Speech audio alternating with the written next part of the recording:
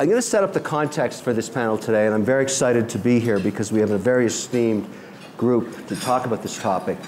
But here's the background on it. As an investor over the last 15 years in startups, these are not public companies, 15 years is a very long time in venture investing. We noticed something remarkable in the last 7 years. The majority of our returns came from companies run by women. And this is agnostic to geography or sector of the economy. Average size of these companies, 26 people. Smallest is about 5 million sales, largest $500 million. We asked, why was this happening? What is going on that we'd have this kind of outcome? And this includes pretty well every calculation, return of capital, IRR, every metric of return on investment. And we noticed a couple of attributes that we think hides the key to this. We went back and looked at the sales forecasts of every quarter of these private companies over almost an 8-year period. And in a company that's small and private, very often you have investors and you want to say, here's what the next quarter looks like in sales, here's what we think we're going to achieve, and here's what we achieved. We found in the case of the companies run by men, they achieved their targets about 65% of the time.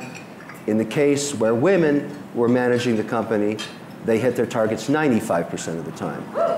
Now, however, in digging into it, we saw that women brought down their estimates of growth materially down as much as 30%. In other words, one would say they're being more realistic and they're hitting their targets more often. But why would that necessarily manifest itself in better returns? Because the men seem to be setting higher targets and reaching for the moon more often and not hitting them as often. But shouldn't that average itself out? Shouldn't that go back to the mean one way or the other? But it didn't. And here's why we think that happened. In a company, a private company that is constantly hitting its goals, the culture slowly shifts. It's like being on a basketball team that's winning every season. Nobody wants to get traded. And the way we were able to measure that is the staff turnover in these companies run by women hitting their targets so consistently, there was virtually no turnover. And if you're not losing the head of sales or the head of logistics or manufacturing or whatever it is, you don't have any disruption. Less disruption maintains more consistent cash flows, and as a result, the returns were significantly higher. Now, having seen that as one metric of measure, and that's a very important one because, you know, I'm agnostic. I'm not into gender warfare. I would give money to a goat if I could get a return. But clearly now we're starting to skew our bias because these outcomes are over a long period of time. There's also another adage before we get into the panel I want to point out. The other thing we found interesting was that in the companies run by women, and I'm not talking about managers in the companies, I'm talking about the person that decides the allocation of capital and risk, and that is the CEO. This is not about women running sales or women running logistics. This is the person that comes in every day and makes a series of micro decisions all day long about capital and risk. So when I invest in a company run by women, I mean run by women. Yes. That's what matters. That's a big difference.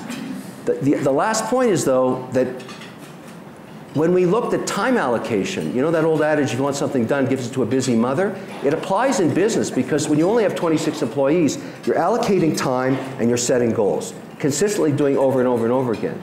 As a result, in the portfolio today, we have pulled down our growth estimates across the entire portfolio at almost 25%. In other words, we forced every CEO to set targets they can hit over 90% of the time. Some would argue that reduces the value of our mark-to-market of our portfolio. And I say I don't care because I'm looking at real returns. I'm not trying to mark-to-market the portfolio based on a goal that no one's going to meet. I'd rather be dealing in reality. So with that said and that background, we're going to talk to some women who have actually done this, that are very, very successful in their different genres of business from different sectors. And I'm going to let them introduce themselves because I always find it important when you're putting a panel together to let each panelist tell you what's important and the reason they're here. Sara Margulis, Honey Fund. Hi everybody. Thank you, Kevin. Thank you. Honey Fund is a wedding gift registry where you can give parts of your honeymoon, parts of someone's honeymoon as a wedding gift. My husband and I invented this concept in 2006, brought it to market in 2000, same year, and now 12 years later we have a winning deal on Shark Tank and a multi-million-dollar company. And the reason I tell you that is because I'm part of a generation of women that were told that we could do whatever the hell we wanted to. Yay! I mean, Gen X, I really feel like it's the first generation. Well, I'm from Northern California, okay? Disclaimer, I grew up in a bubble.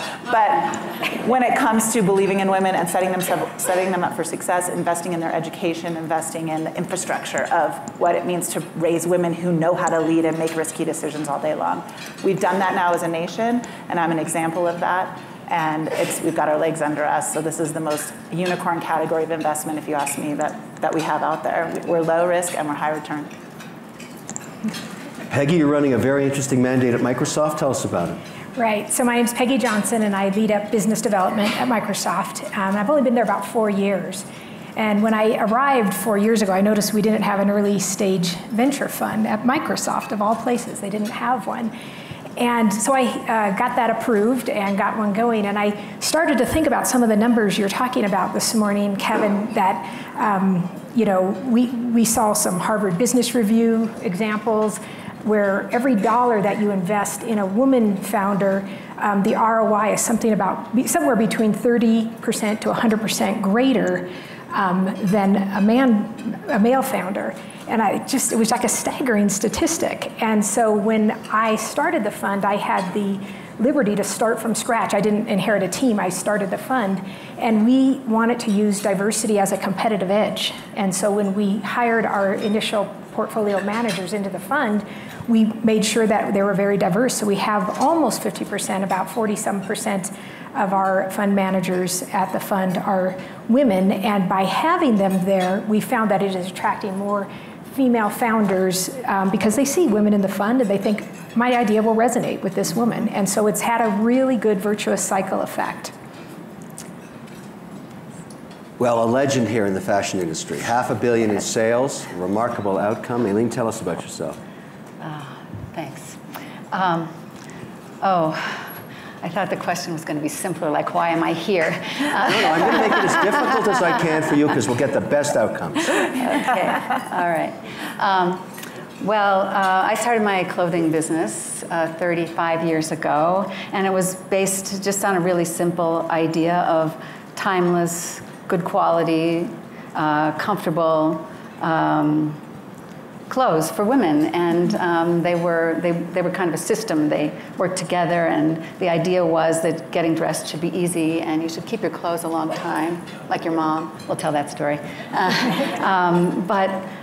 The reason I'm actually here today is because I've been doing a lot of work around my purpose, my personal purpose, and actually I really didn't want to come, so when I first got the invitation, I was like, no, that's not me. You seem a little shy. I'm a little nervous, but I have been pushing myself because I feel aware that I've done something, and I have a lot of passion around women and supporting women and sharing what I know and what I've done, and I actually really believe that women are going to be the force for changing the way business is done. Yes. It's not because we're better, but just because we've been left out, and it's time for us to be in there equally.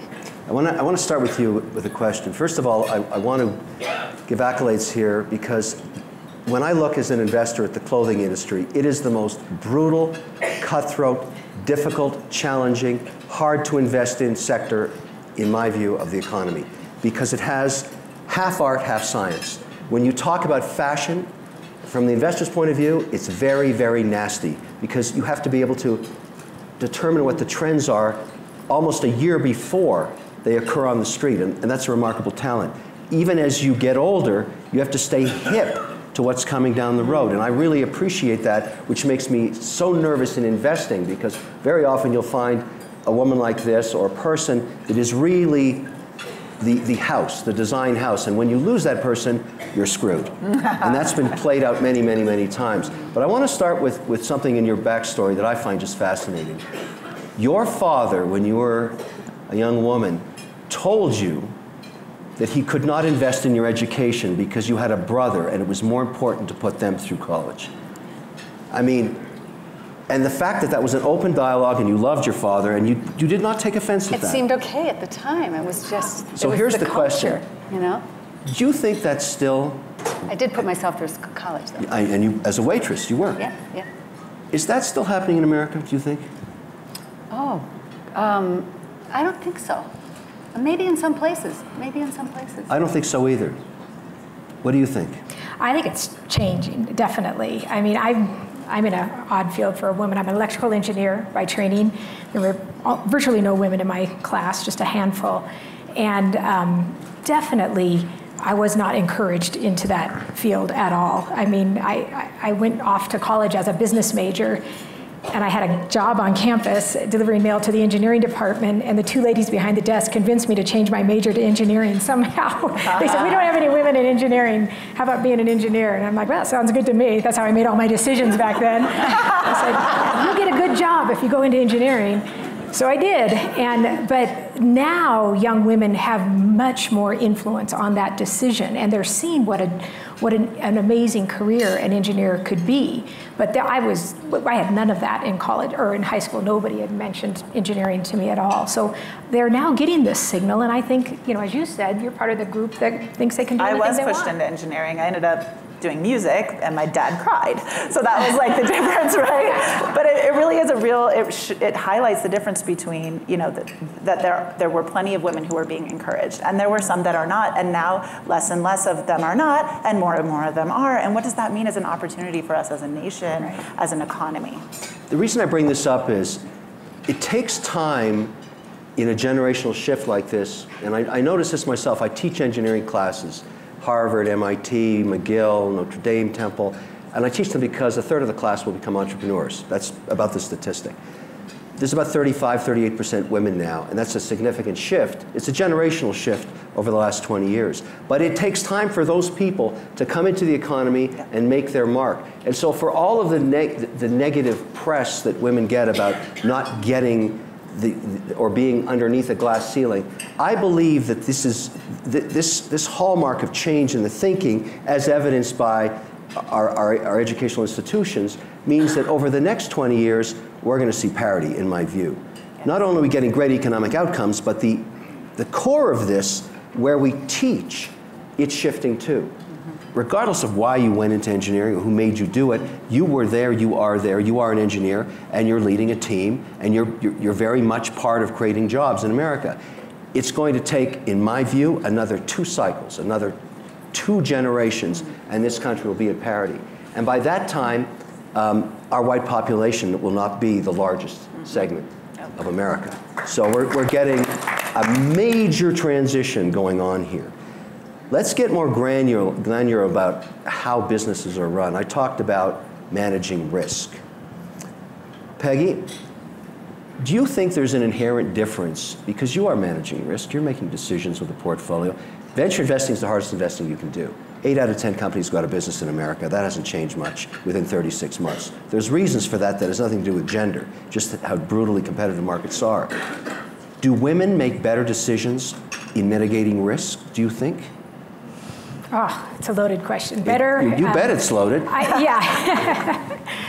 I think there are examples, particularly when we went through the financial meltdown, where I think you could point to certain decisions that were more, the risk profile was much higher made from the male side of the population than the female side. I think there is something there.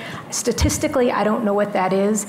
I tend to see that we have about 5 of our portfolio companies are headed by women. I wish the numbers were as good as yours, mostly because we're in an area that has been largely male-dominated. Enterprise tech software is largely male-dominated, but we're bringing more and more in. And there are subtle differences in the way that they make decisions, in their estimates. I see that same trend. That too. I see that same trend, right? A little bit more realistic on the sales estimates. So there's something there. I mean, I think you can have men as well who have lower, risk profiles, but in general, you do see something there. Eileen, you deal with your business every day. You're making micro decisions all day long. You seem like a mild-mannered reporter, but I don't know how you get to $500 million in sales that way. Yeah. What are you really like? Yeah. That's my team. Another loaded How do you manage your business? You come in, you look at sales through the cycle, through the day, through the quarter, through the week. You're making decisions with people around you. Do you have a strong number two? Do you make individual decisions? Do you delegate? How do you run? Oh, $500 million is a real business. Yeah. And Yeah. there's a lot of risk every day. Yeah. How do you do it? Yeah. Actually, I pay attention to the idea and to the creative at the center of the business and how that works. And I also have a leadership team. It's a collaborative team. There's 6 people on the team. And they are thinking about the business. I used to be on the team, but just in the last few months I've stepped off of that team. Now I'm just on the board. For years you were on that team. Yeah. But it's still your company when you were running that team. Right. Ultimately, the ultimate decision on risk mitigation, capital allocation was you. It was me, right. So did you go into a dark room and think about it when you had to make a difficult decision? No, I always listen to everyone. I'm a collaborator. So you tried to get important, consensus? This is really important. Look at, he's having a hard time even accepting that that's the way she makes a decision, right? So what you were talking saying about that you had to have consensus to go ahead? Or did Yes. Yes, not always. Not always. Sometimes I would step out and make a decision that others didn't agree with, but rarely, very, very rarely. Okay. Most of the time, we would build consensus. Like one thing we're doing right now, we call deep democracy. What does that mean? You're not going to like this. What's Has deep anybody democracy?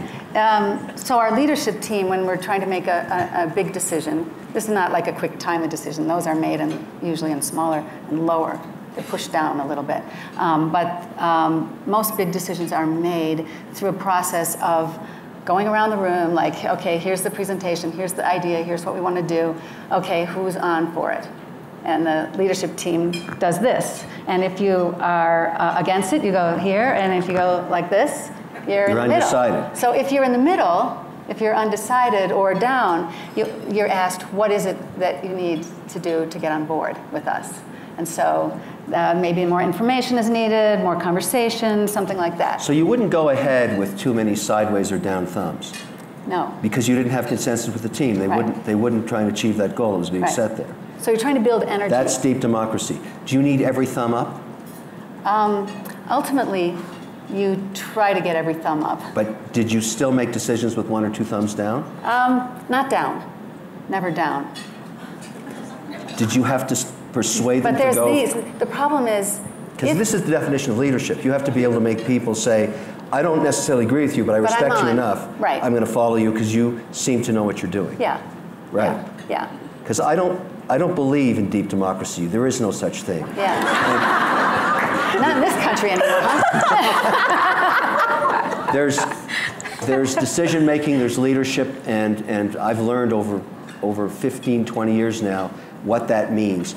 And I'm seeing this trait in a lot of women. You don't have to like who you work for. You have to respect them. And it's very, very hard to earn someone's respect. Very hard. And it takes time. And it's very hard to get it and easy to lose. And great leaders learn that that is the ultimate in creating companies that succeed, is building that respect and maintaining it. Even though you might get mad at one of them. I'm trying to glean out of you what really goes on in those meetings. Because I have a lot of portfolio companies, and I sit in those meetings sometimes, and I realize that's a good leader, or that's somebody I'm about to fire. Because I've been able to just see the difference over time. Sara, you're one of my portfolio companies. It's a mystery. You're a tough nut, no question about it. How do you run your business? So I actually wish I was doing it more like Eileen, sitting here seriously, thinking about He doesn't what think she's that saying. would work. Yeah, but I'm making him money. He doesn't have to agree with me. This is a great company I've made a lot of money on.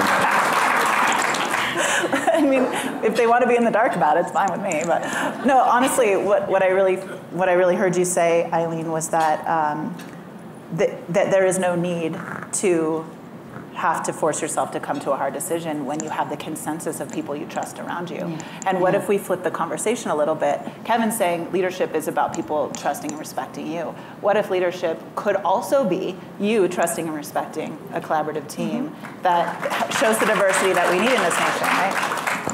I want to get our hands here for a moment on an issue that I think is really germane to this topic we're having.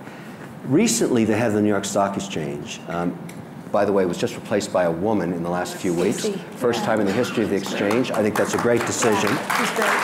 But one of the challenges she faces is there is a movement within her constituency that is asking her to put required mandates in place about women representation on corporate boards in order to get a listing on the NYSE. That's one of the big verticals she has to deal with, and a lot of people think because she's a woman, she'll acquiesce to that request. The other is more technical in nature. She's being asked to make sure that there's no dual voting class shares anymore in the exchange, which is a structure where tech companies issue shares like Snap, where you don't get to vote. You get to buy them, but you can't vote. And that is also very controversial. But more controversial is the decision to set a percentage mandate for women members of a board. Do you think it is good for America? Let's get a vote here. No, it's either yes or no, okay? Should that happen? Should we mandate our large companies to be forced to put women in board positions? Hands up for yes. Okay, and hands up for no, this is a bad idea. There's a lot of people not voting in here. That's pretty even. It seems equal, but there's a lot of people abstaining from vote because they don't want to show their colors on this one. But you know, on the other side of this equation is, why don't we feel confident enough, and here's my question to you, to let women be put in positions based on merit, not gender? Let's start with you, Peggy. Oh, wow. Well, first of all, I raised my hand and on the second part of the question. Yeah. Right. And I'd like to explain why, because I'm in the minority up here. I feel like if you can draw a line back to the business impact of what having women on boards does, what having women in management does, you know, you talked about the IRR being much higher. If you can draw that line, who wouldn't do that? I feel like we're not telling that story enough. And that's a story, right? If you're an investor, what do you want to see? You want to see high IRR. And if women do that to your companies, why wouldn't you invest in as many women-founded companies as you could, if that's the result? I'd rather it be an acceptance of that rather than, well, because we're trying to meet a certain quota. I'm a little adverse to quotas. Eileen, my gravest concern about putting a mandate in place like that is that the women that make those board seats, that get those jobs, will not have the same respect of shareholders because it wasn't based on merit. It could be thought. Would that be true? Well, we don't know. Because You'll always be wondering if you're harder. trying to fill that seat because you're forced to by law versus by merit. You agree with that or don't? Well, I think there's so many great women out there that I don't think you would have any problem filling those seats with really highly qualified. But why is it necessary to make it a law? Because not everyone agrees. So you should force the will Because on I them. think, okay, here's what I think. I think Now we're going to find out the No, Yes, girl. I think that business has been designed by men. We love you guys, but and actually, there's a lot of missing parts to the way it's done right now, in that businesses are not responsible for their externalities yet. So they're not responsible. You're saying if they social pollute mission? the Is that what you air. mean when you They're say- not responsible No. if they pollute the water. They can make as much money as possible. And in fact, they have a fiduciary responsibility. Like, my kids have a trust, and I have to put the money, my lawyer manages the money, and I can't invest it in the, organic farming and clean tech and the things I want to invest in. I have to invest in more reliable, more whatever kind of investments, because I'm that's glad my to hear that. fiduciary responsibility. I'm glad to hear that. Yeah. But you're saying, But I'm you're saying this is that more we about have to think bigger. I don't want to interrupt you. Yeah. But we have to think bigger about what business can be in our world. Like, really, we need to make money, and hey, we make money, Yeah. And you've proven already women make money, but money isn't enough. you know? And so how do we look at it holistically?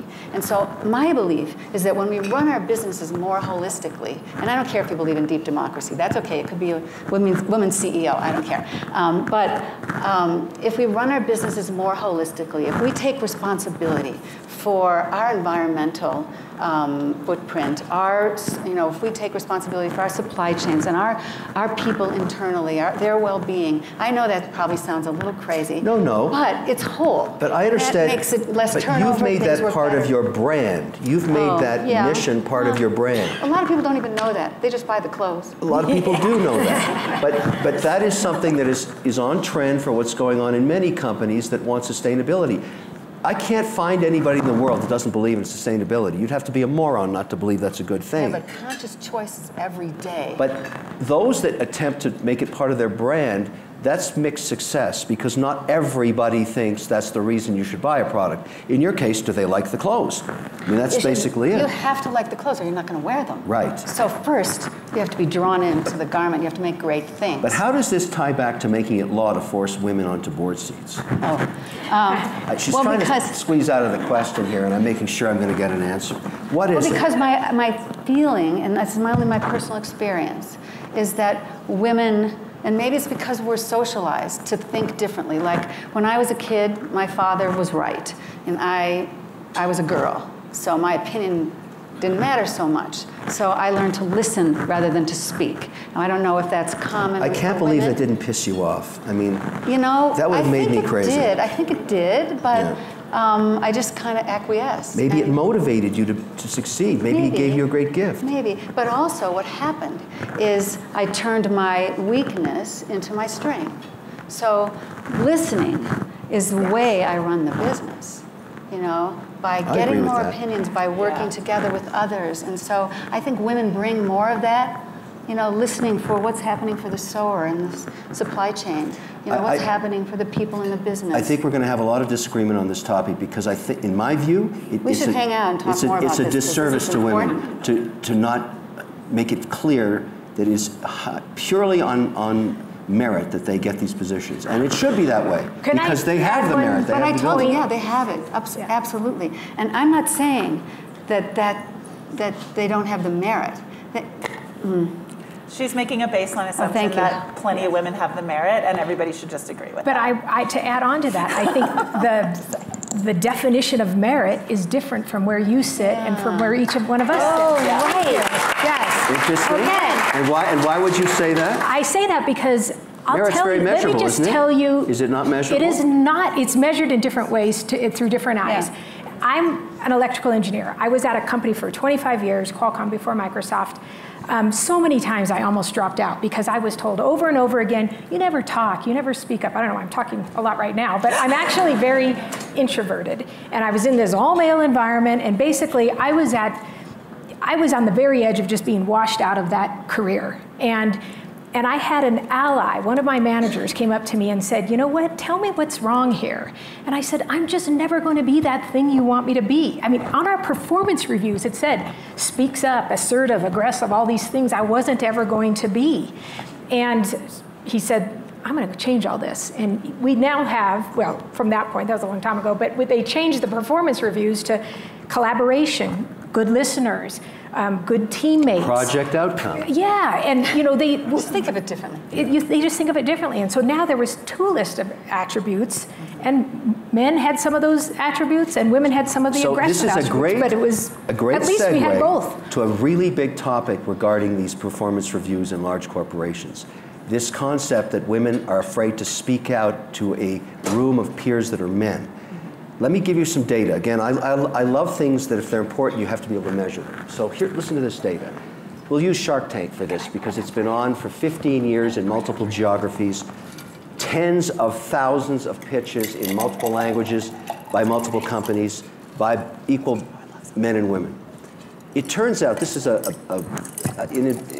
uninformed study, but it's interesting. Somebody went back and looked at the unedited tape in England, in Canada, the United States, and Australia, and noticed that in every case where a check was written to a company, the person that made the pitch was able to articulate the opportunity in 90 seconds or less. Not this attribute wasn't random. It was there 100% of the time. And what this particular, I think it was a PhD student at U of T, said was, perhaps communication skills in today's world, by the way, does not determine the outcome of the company. It just determined that this person got a check from an investor. Perhaps things have changed, that our communication skills really matter a lot. And that if you want to lead and you want to get people to invest in you, and if you want people to follow you, and this is defined by a performance review, and you can't communicate, then maybe you can't perform after all. And that maybe this is something we should be teaching all students. If you go into engineering, I don't recall a class on communication skills in any college that I taught at. Let's discuss that, because you brought it up, Peggy. You said, I got bad reviews because I wasn't talking. Well, I think if you can't talk, you're screwed. I don't know. It's this close to being screwed, I guess. But I think we just have to shine a light on different attributes all mix in to build better products and better services and things. And so if you have all of one type, for instance. But is it holding women back? Is that attribute holding women back in corporate America today? Not willing to project, defend, lead? I think corporate America has to realize that good listeners are a positive thing to have on the team as well. You're not bad at this.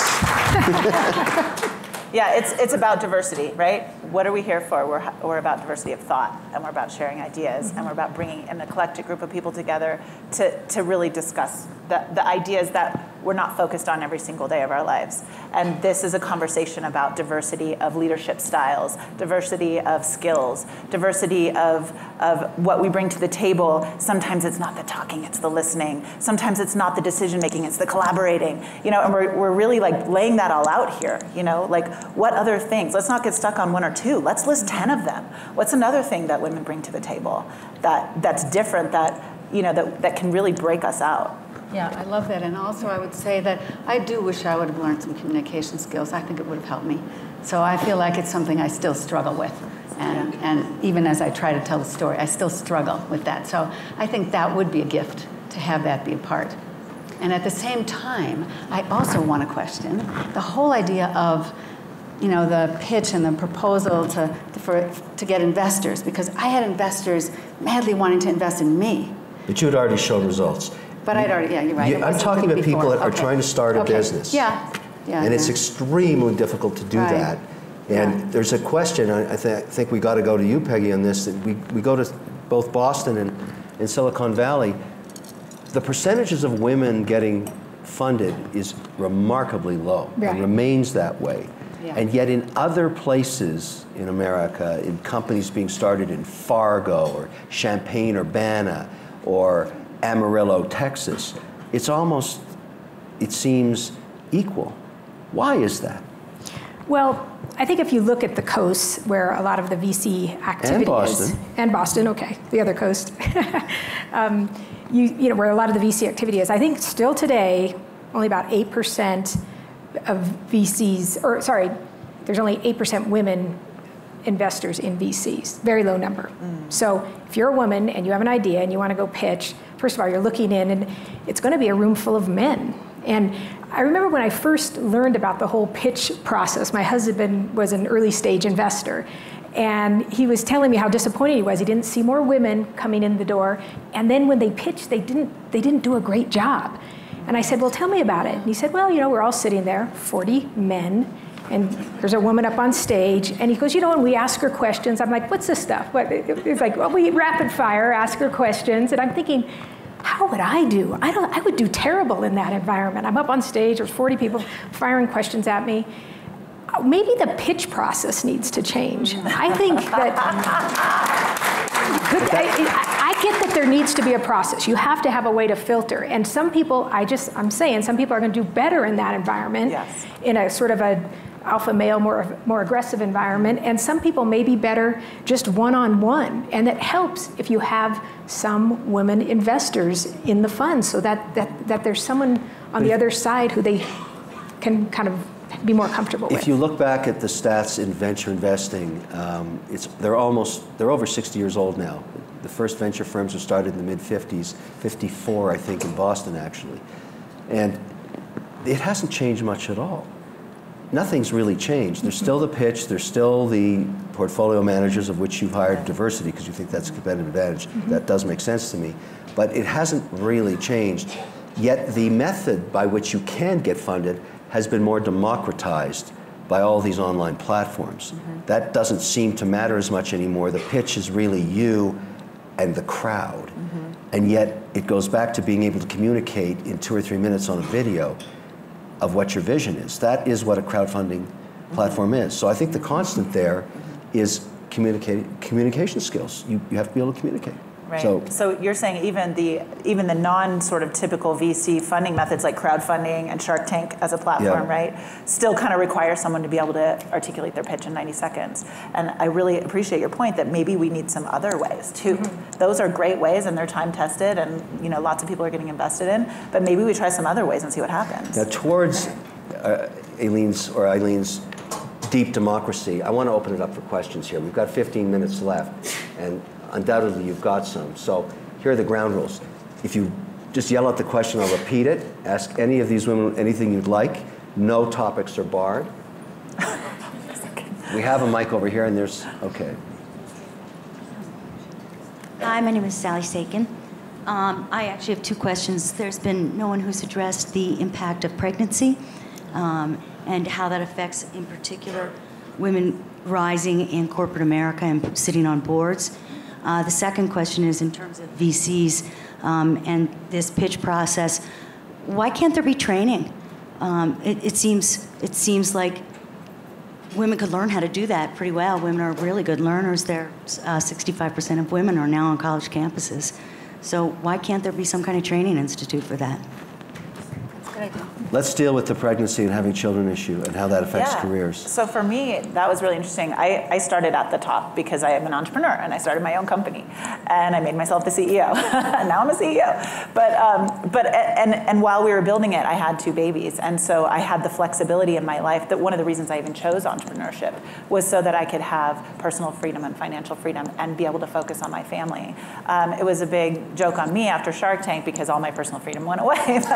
Worked harder than ever to make his money back. But my kids were old enough that I was able to do that at that point. So and now as a CEO of a company with women that I employ that have children, we have paid maternity leave at my company. We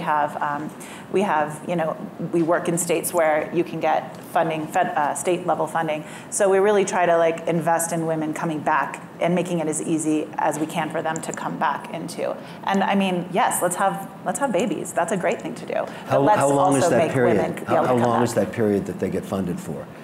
Before they come back? At our company, at our little company, where I have Kevin O'Leary breathing on my neck, we paid them about 2 weeks paid, and then on top of that, all their vacation and other forms of paid leave. But the fact that we offer anything at all, I think is pretty awesome.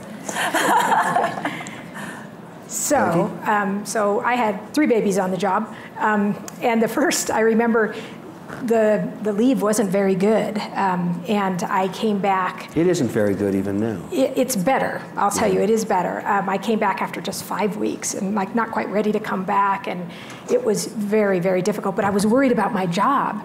Well, now, both at my old company and my new company, Microsoft, those over time, that has changed. We've extended the leave. We're now 20 weeks paid vacation. Oh, wow. Yeah, so it's much better. But I remember my very first boss, who happened to be female, which was odd in that career of engineering. She said, "You have to be comfortable with your home situation, or you're not going to do good at work." And I always thought that was good advice. And so I always tell women, wait till you're ready to come back. And if you need to string vacation or whatever, do what you need to do. People have different points when they're comfortable coming back. But you're not going to be your best if you're worried about everything going on at home. So that helped me in my 2nd and 3rd pregnancies. Eileen? Yeah, and my personal experience being a women-run, women-owned business is that we've always, worked with women and helped each other so that they could stay home for the period of time they wanted. Usually it was 12 weeks that we pay. But there's a lot of collaboration, is that word again. So people help and pick up the other people's work and they know what they're doing. And that kind of thing. A lot of stories about all of that. So that's sort of how it works. So there's no detriment in our company for having children. I recall a time when a woman that was pregnant was not hired because that was her state. Yeah. And in my companies today, that is not a factor at all, because the outcomes are not determined by how many of the managers are raising children or not. There's no economic evidence that makes any difference at all to the good or bad outcome. So that is another norm that's changing. There's no question about it. We have actually a cool thing happening in our company. Can I just say one Sure. thing to that? We have a lot of women who have their husbands staying home with the kids. Right.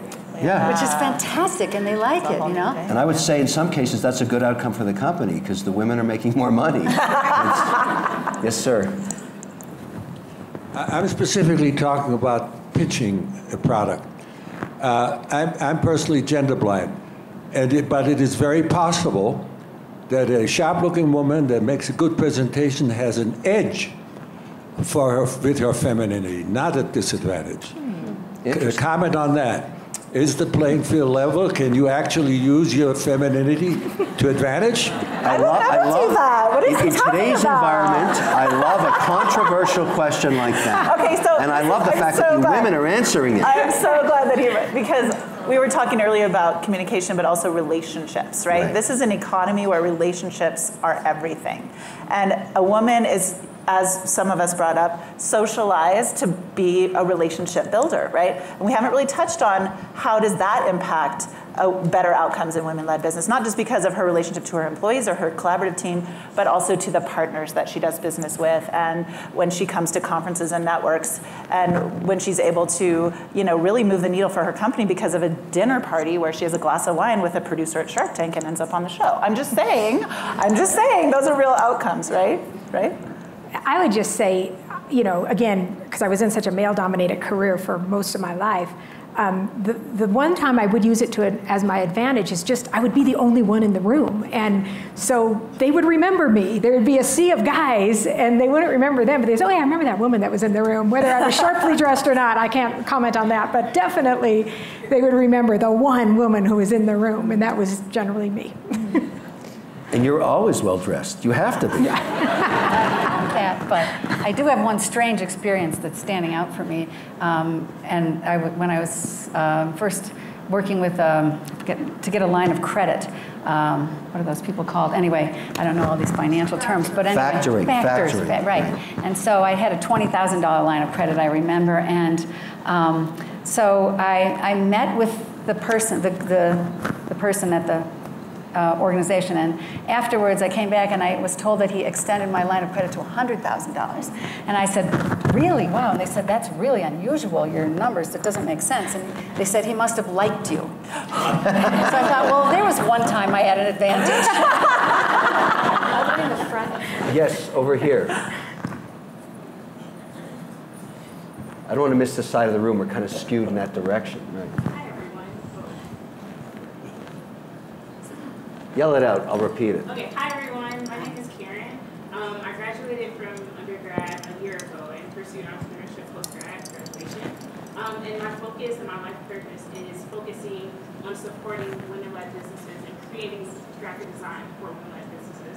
So I'm curious to know more about what advice you would give to a 20-something looking to, potentially invest or to potentially pitch an idea one day. What advice do you have for people under 25?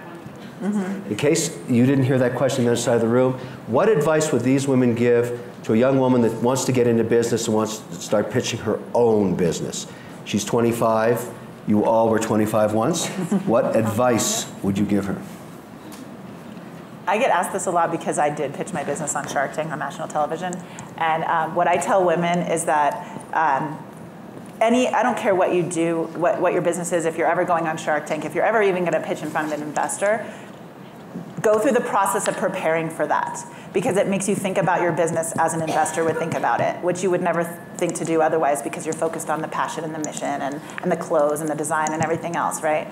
But when you start to look at your business the way an investor would look at it, it fires off so much in your mind and it makes you so creative, and it starts connecting dots about making this choice versus that one because of a better business outcome, which you can then reinvest in that other thing that would grow your mission even more, right? It feeds on itself. So no matter what you're doing, if you're ever gonna put your company in front of an investor, go through the process of getting ready for it, because it will completely change your mind. Let's do one more from over here.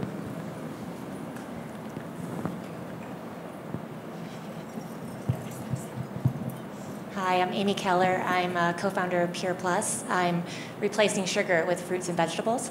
And I wondered about social impact. Eileen talked a little bit about sustainability. And my whole company is focused on the United Nations Sustainable Development Goals, specifically reducing carbon emissions by 80% by 2030 and reducing our use of natural resources by 2050.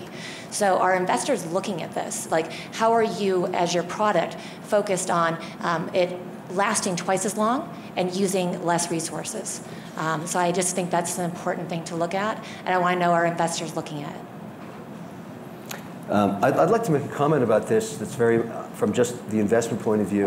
This theme is becoming more and more prominent, and it's a very good one, and most people endorse it.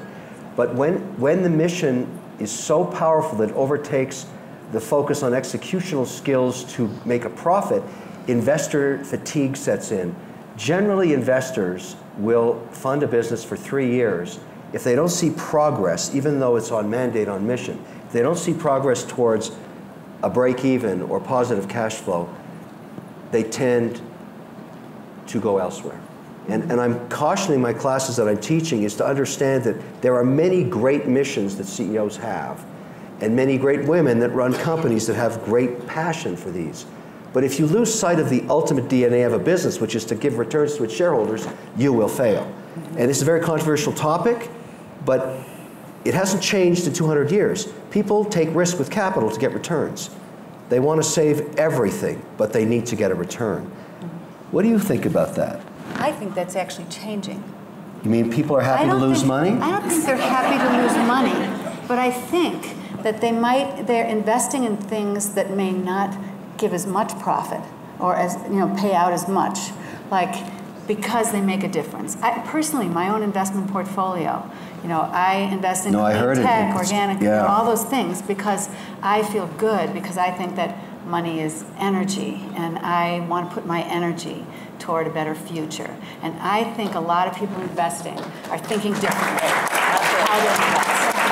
And I think even Peter Fink, Larry Fink from BlackRock. Excuse me, from BlackRock. Yeah, his letter. And there's this whole thing happening with ESG. Sure, but it's not without controversy. But it's got to be part of the whole, especially going forward, because millennials vote with their wallet. They're looking for sustainable companies. We have to move the global flow of cash. We have to turn it towards sustainable business. That's what's going to make the world a better place. That's what's going to make business better.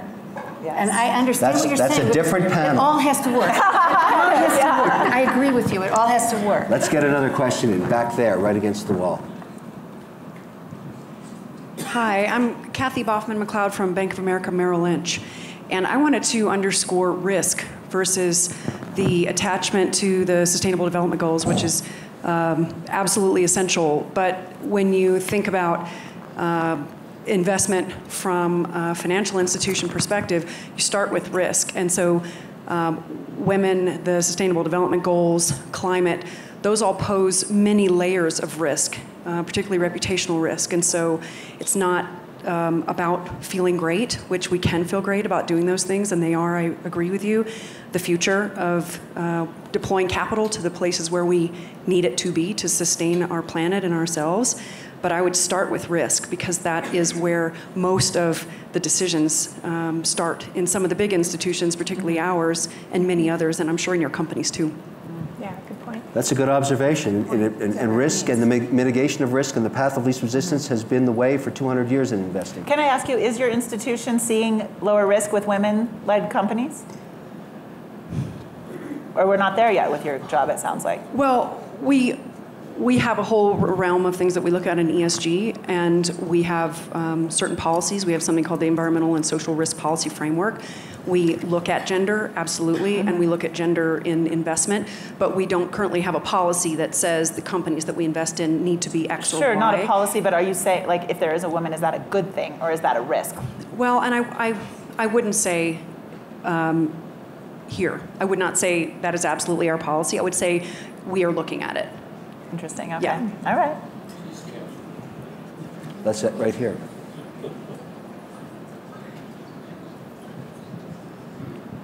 Hello, Dr. Misha Thompson. I run an inclusive leadership initiative annually in Brussels every year.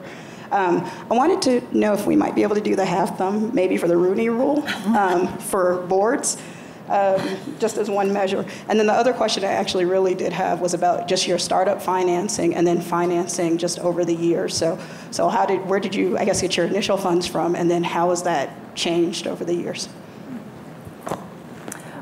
Go ahead.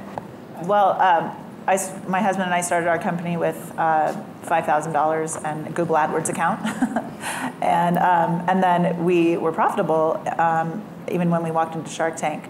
So the investment we took from Kevin helped us kind of get us to the next level, next step up, and now we're looking for a financial partner to go to a much higher level than we ever have. And we're an interesting story because we were a lifestyle and kind of family run, and now we're going after it. So we have a longer trajectory, but I think that's a very common sort of stair-stepping process. Yeah, and I started my business with $350. It was a long time ago, probably equal to. Basically, I self-funded. I didn't have any money, of course, but I had friends who lent me money. They're $1,000, $5,000, $500. I paid them 2% a month interest. So it wasn't equity you gave them? No, They wish it was now. Yeah. Some wanted equity, but I had. They some weren't friends willing who to wanted take the equity. risk on you. They wanted debt. How about that's basically what that says.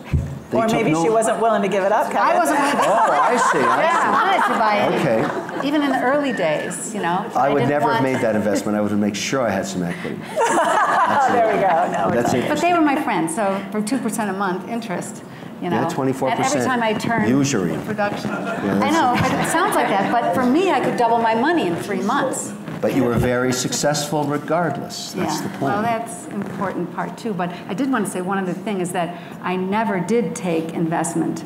You know, I got loans and lines of credit and loans, and I just grew organically. I grew more slowly than, you know, I grew as I could afford to grow. It may be that one of the secrets of the success of return on investment from women is they're willing to grow more slowly. And actually, that's a good attribute in a company.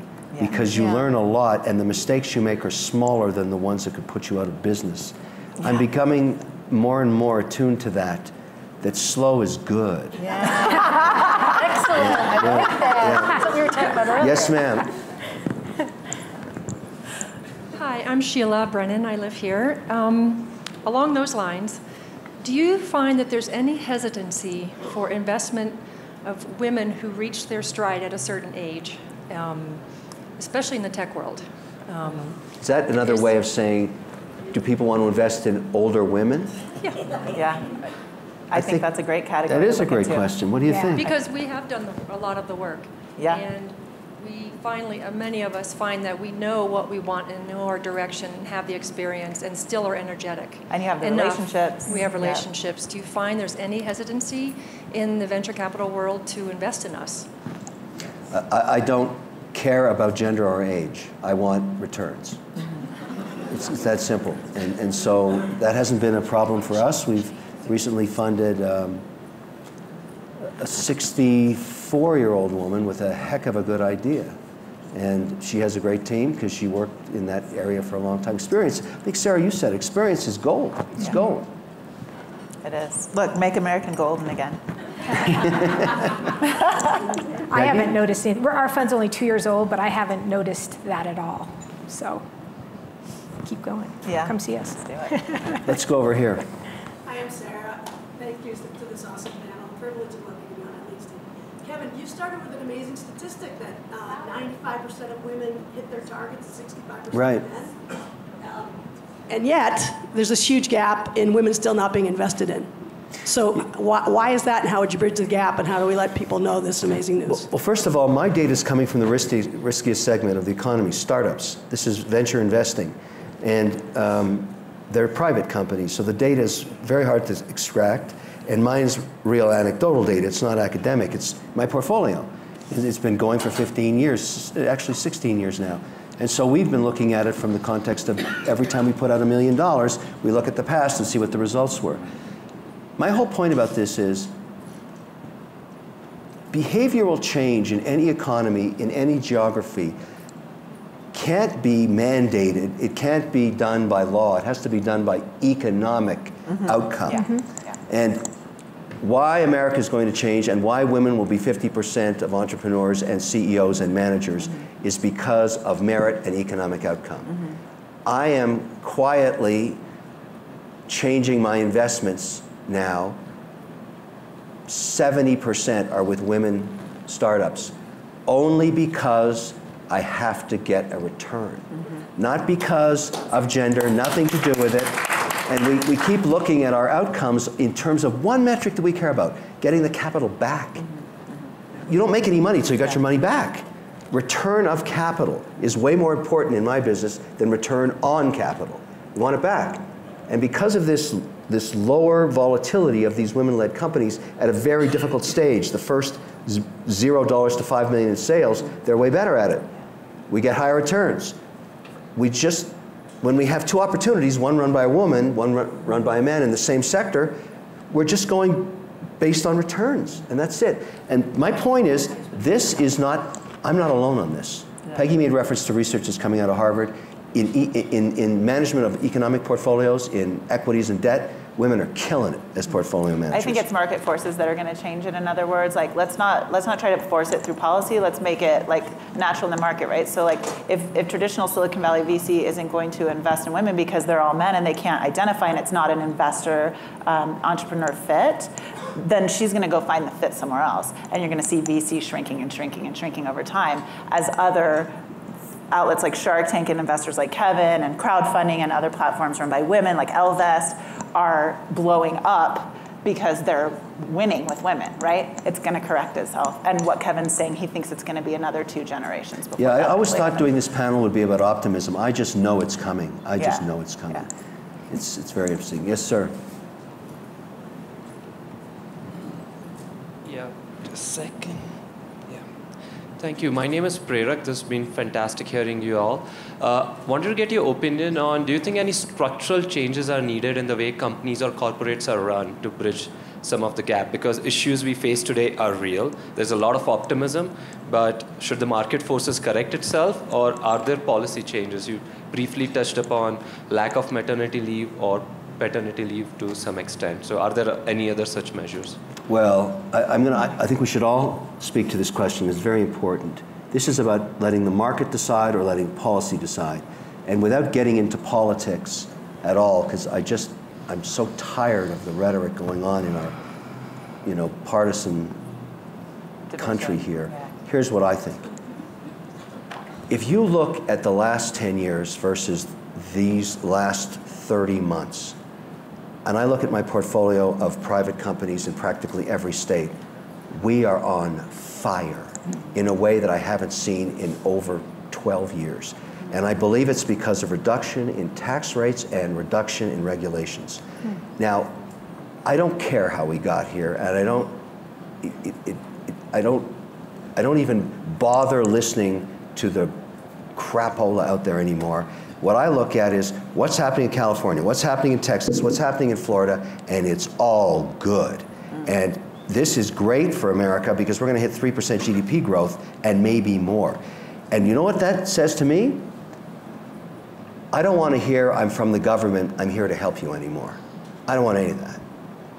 What made this country great for me when I was very fortunate to start a business decades ago in Boston was the market, the capital, and people, talent. There was no government involved. In fact, there was none. And we're going back to a time now where the market forces are in play. This is not, everybody doesn't agree with this. But I've now realized that this experience is based on fact. I've lived through a heavily regulated, heavily policy cycle in America, and now I'm living through one where it's less. And I'm telling you, this is way better. And it's going to keep getting better and better. We're going back to the 60s here. That's where everything happened. Well, next and I didn't mention any presidents or anybody else. Yeah.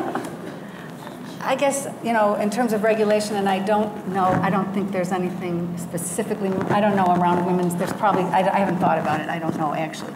But in terms of the environment, you know, to me, the whole GDP growth is if it's good growth, it's okay, it's good, as long as we're not polluting more, as long as we're measuring our externalities, you know, because we use 1.5 planets a year, you know, and if we have less regulation on the environment, that's not a good thing.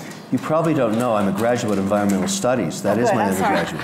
So I'm for that, but I like jobs a lot. I like jobs. I like jobs in America. Peggy?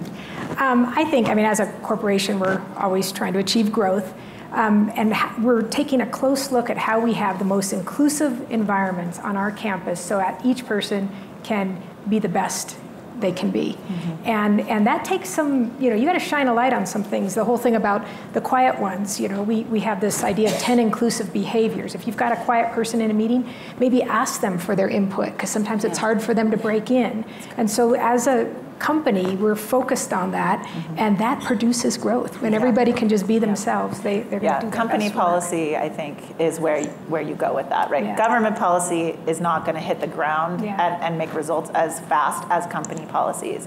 And companies can make those decisions easily. They can change things. Okay, some bigger companies, it's not as easy to make a sea change of cultural things, but you know what I'm saying? Like, we can write into the policy, how to treat quiet people in meetings. We can write into the policy how much maternity leave we get and what kind of ways we invest in women outside of that, or how we diversify our boards. So I think there's a lot that can be done at the company level.